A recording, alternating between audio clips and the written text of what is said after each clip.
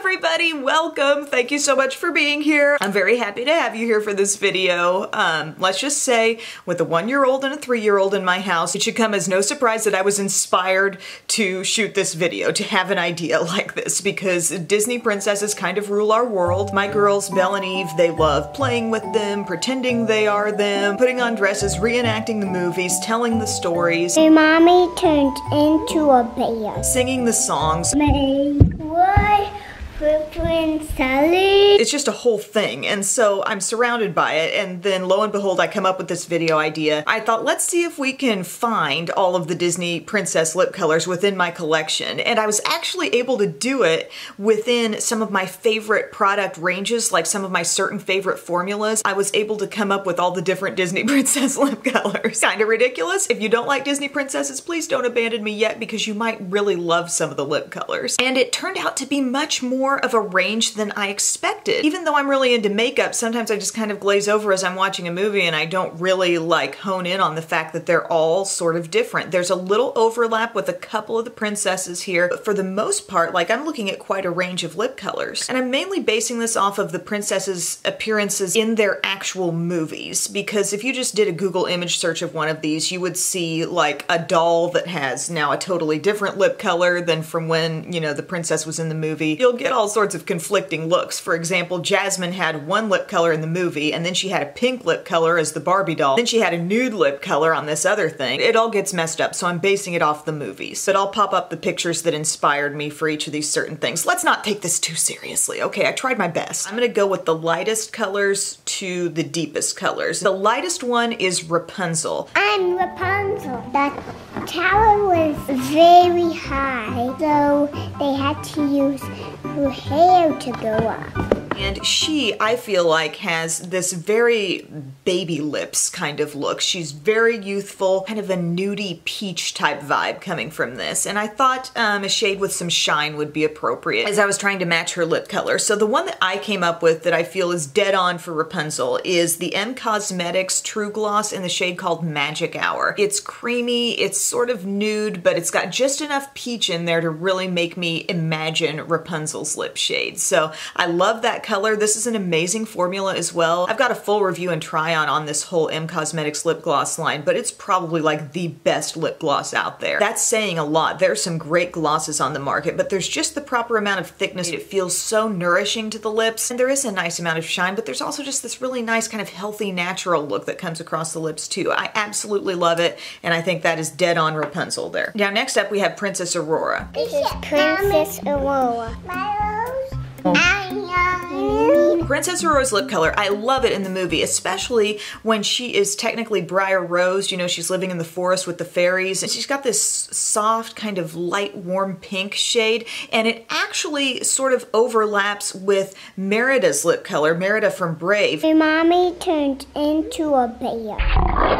She's got the exact same thing going on. There's just a little depth there. It's a little deeper than Rapunzel's lip color. There's a little more of like a peachy / warm pink pigment to it, and I think I have 100% nailed this color with a formula that I am gaga for, and it's the Revlon Ultra HDs. I was just thinking the other day, I want to pull those out and wear those more. It's a slim lipstick design, and this is the shade called HD Desert, and it's absolutely perfect for that kind of a look. You know, it's a little bit warm, it's got a little bit of a rich pinky peachness to it, but it's just super beautiful and natural looking. For a lipstick, it's very creamy. It has sort of an old school Revlon lip butter vibe to it, except perhaps maybe a bit more thickness and richness to the formula. There's a really beautiful shine that appears on your lips when you're wearing these also. One thing to be aware of though, there's a pretty strong scent on these Revlon Ultra HDs. It's kind of like a strong sort of tropical, sweet, fruity scent, so just be aware, but it's a great formula and a beautiful looking product on the lips. Next up we have Mulan. Mulan. This is Mulan. Quickie and Mushu. Now Mulan in a lot of the movie, she's trying to disguise herself as a man. There's not a lot of lip color to speak of, but the color that I eventually pick up on from her is sort of like a nudie mauve, whereas the first two that I've talked about have had a little peachiness to them. This goes a hint cooler and just like a little splash of mauve, but overall kind of nude. And I think the perfect shade for that is another formula that I just adore. It's from L'Oreal and it's the Infallible Paints in the shade Spicy Spicy Blush. And this, I feel, is Mulan to a T. There's a little pink in this. It's a very natural looking shade, and I think it is exactly what she's got going on there. And if you've wondered about this formula, yes, it does have some shine, but it's like a really full-on 100% opaque pigmented like lip cream almost. It's a really fantastic feeling on the lips, and I do think this is a shade that would suit so many people. Here's another one, the last one in this kind of neutrally natural lip family, and it is Belle. Well, she's holding a basket. She has a bright blue bow in her hair. Now I'm really honing in on Belle's lip color when she is sitting at the fountain in town and the sheep are like coming up to her and she's holding the book and she's got this sort of your lips but better, your lips but maybe a little plummier type color. I found it. It is from L'Oreal. It's this formula that I love so much, the Shine Formula lipstick, and the shade is called Varnished Rosewood. This has been probably my favorite shade in this line. It's so natural. It's so like, I don't know, stemming from the natural color that I have in my lips, but richer, a hint of berry in there, just a little bit of plum. It's such a beautiful shade and a really fantastic smoothness and texture going across the lips. It's kind of similar in thickness and feel to the Revlon Ultra HD, only this is going to have a little more shine on the lips. I think so many skin tones would look good in this shade. That was really fun when I realized that that was the color because I just genuinely love that one so much. Now next we're going to talk about Pocahontas. Pocahontas. I was paint with all the colors of the wind. But we're also going to talk about Jasmine. I'm Jasmine. This is Aladdin and Jasmine. I feel that at a lot of different points in their movies, they share a very similar lip color. It's warm, it's kind of like an earthy coral, there's a little bit of neutral in there at times, and Jasmine's shade is very warm as well. Sometimes it looks a little bit brighter and more reddish, but I feel like on the whole, I've kind of settled on a lip color that I feel I've seen at some point or other in the movie on both of them. And this is the Besame lipstick from their new House of Besame line, which is a like sheer finish lipstick. It's much lighter, a really, really creamy formula. It just has a completely different weight and feel on the lips compared to their usual lipsticks, and it's the shade Chocolate Kiss.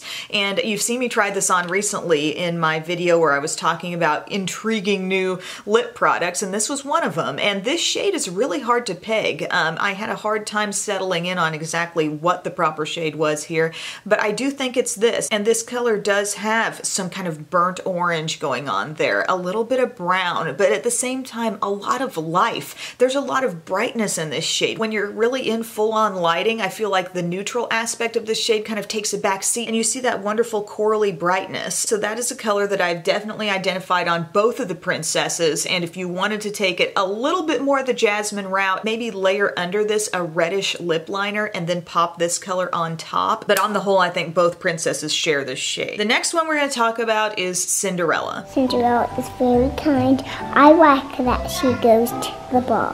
I like Jack and Gus.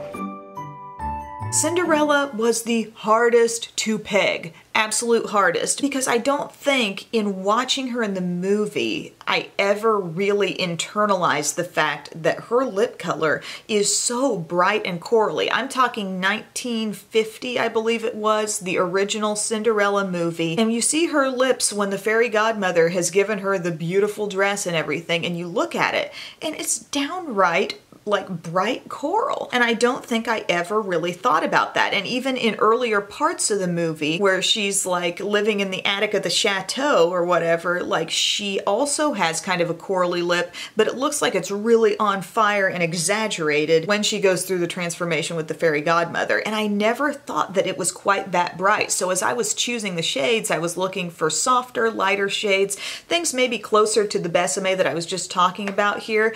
But this is really coral intensified, and I finally found it. It's from Charlotte Tilbury. It's one of the Hot Lips lipsticks in the shade called Hot Emily, and I've had this on hand for a while, and once I put it on, and I even had to like consult with my mom on this, I'm like, Mom, do you think this is the right shade? We agreed. The creaminess of this, the lightness and brightness of this, I was picking shades that were just a little too earthy, a little too neutral, a little too rich, and this truly feels like that color that she has on when she has suddenly been transformed by the fairy godmother. It looks like this, and I never thought of it as actually being that coral, but it is. This is a very opaque formula here. It's creamy. It's not incredibly shiny on the lips. In fact, just a quick gentle blot and you'll be at a totally matte look with this lip color, but I do think it is 100% Cinderella. Next, I want to talk about Ariel. Hi, I'm Ariel. This is Ariel. She swims, she turns into a human. Ariel's got this, of course, bright red hair,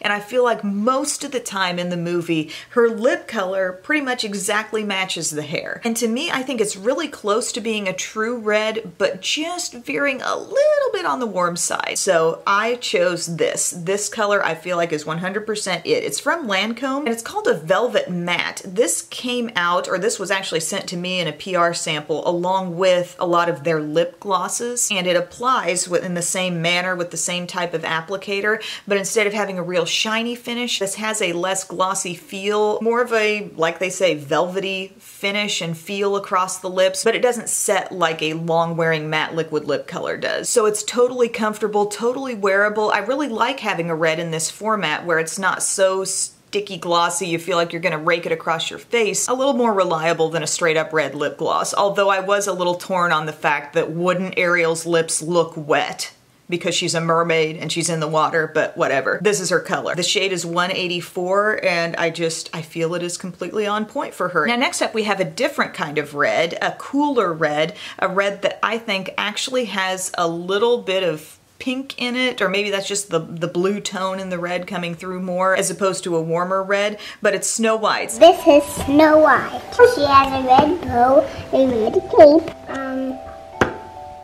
me around the wall. And Besame made this easy because they created Snow White's red lipstick, so, you know, it's Snow White's red. That's what they call it. And it's gorgeous, and it's the one I've been wearing throughout the video. I absolutely love this shade. There is some coolness to it. It's just a little bit different from that Ariel shade. While at a glance, it just looks like a 100% pure true red, there's a little bit of a pink, just a splash of a berryness in there. And it's stunning. I mean, it's unbeatable. It's a wonderful shade. So thank you, Besame, for making that one easy. If you're not familiar with Besame, they are actually a product line that researches vintage lipstick shades. They recreate them. They totally 100% color match them, and they had a whole collection of Snow White products. They did an eyeshadow palette that was based off of the exact colors that were used in the movie. Today I'm also wearing the Snow White replica blush shades. So, love it. All right, now who's ready for Tiana? This is Tiana. She has a crown on. She has a green dress. She likes to cook. She's in the Princess and the Frog.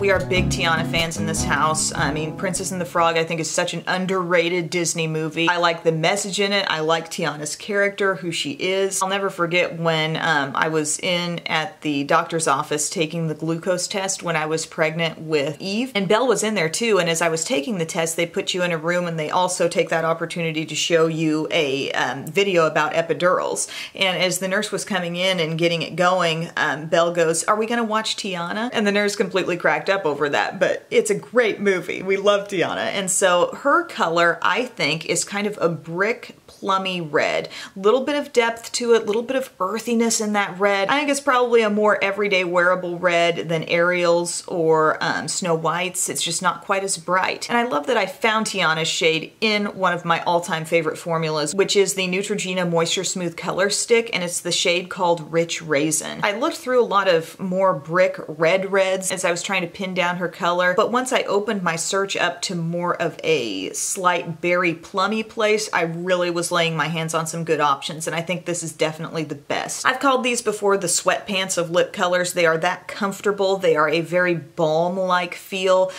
They are similar in texture, I would say, to the Revlon Ultra HDs, to the L'Oreal Shines, only a bit more treatment feeling. Like if you are wearing a Neutrogena Moisture Smooth Color Stick in harsh conditions and really cold conditions, like chapped lip issues are happening in your life, you want to have one of these on because it will actually treat your lips and protect them. So thank you so much for watching. This is kind of a different video idea, but I think a fun one nonetheless. I hope you guys are having a great day, and whether or not you like Disney princesses, maybe you'll like one of these lip colors. So thank you so much for your time, and I will see you soon.